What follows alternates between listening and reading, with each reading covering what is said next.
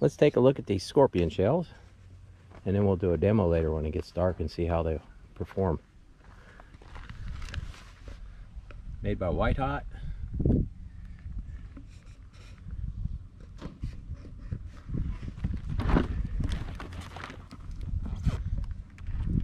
Blue and silver on this side. Blue and silver on that side. Looks like they're all blue and silver. Here's the list of effects. 1 through 24.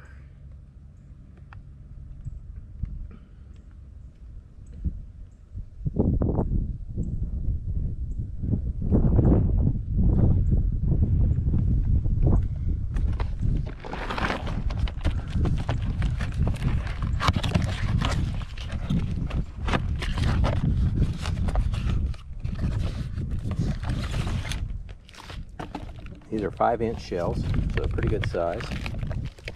Fiberglass tubes.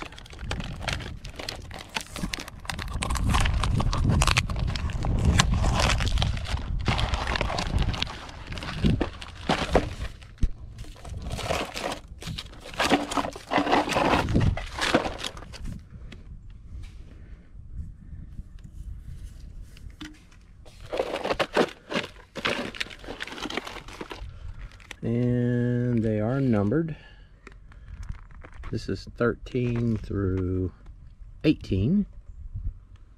We'll have to see if the effects match what's on the box when we shoot them later.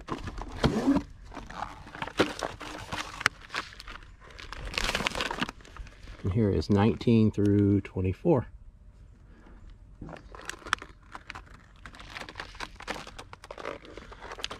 As soon as it gets dark, we'll do a demo on these and we'll see how they actually perform. Looks like the label on the fireworks themselves do match the box. So I went through all 24s. I was setting them in my rack. And that one says number 2, massive brocade crown. Number 2 is a massive brocade crown. All the way to 23, which is a brocade silk willow with color dahlia. Brocade silk willow with color dahlia.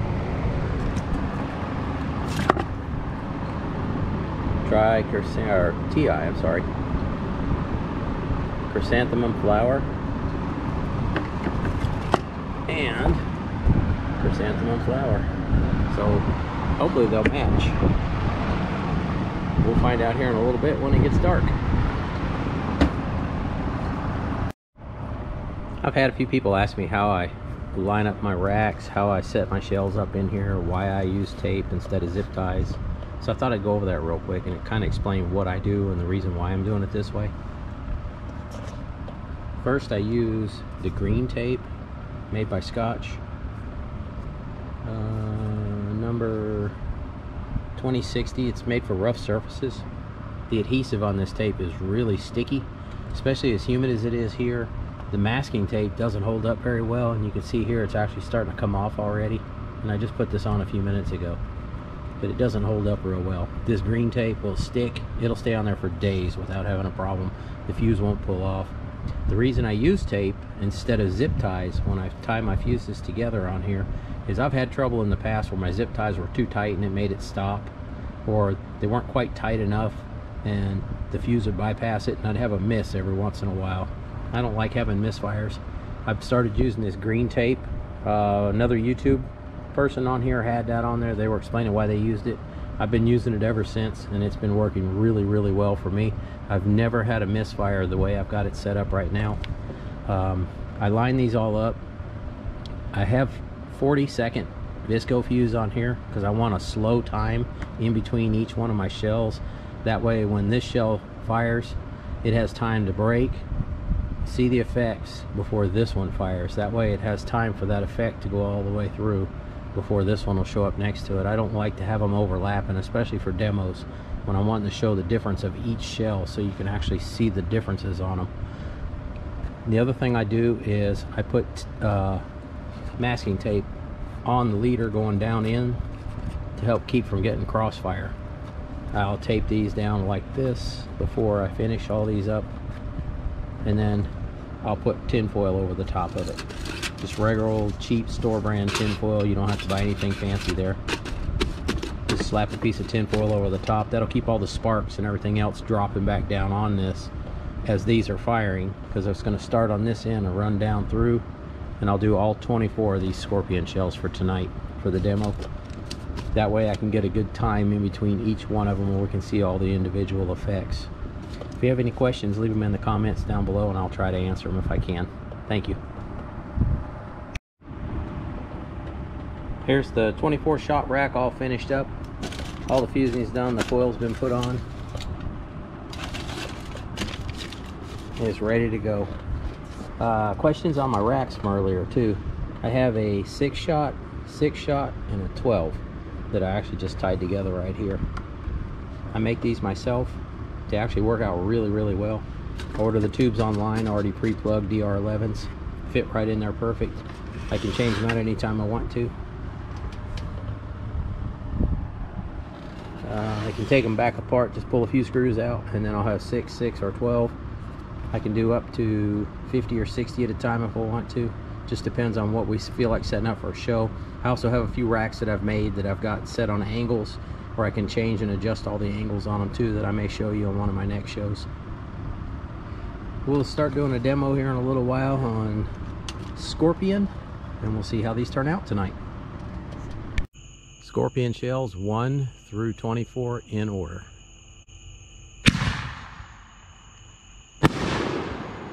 Holy cow, those are huge.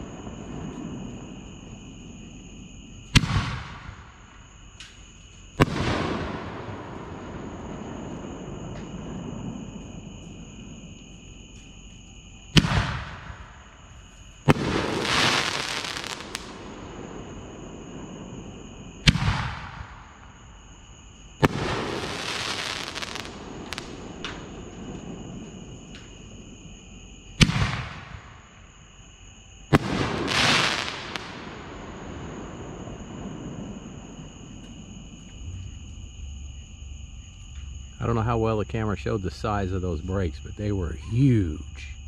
Those were absolutely beautiful. Let me know in the comments what you think down below.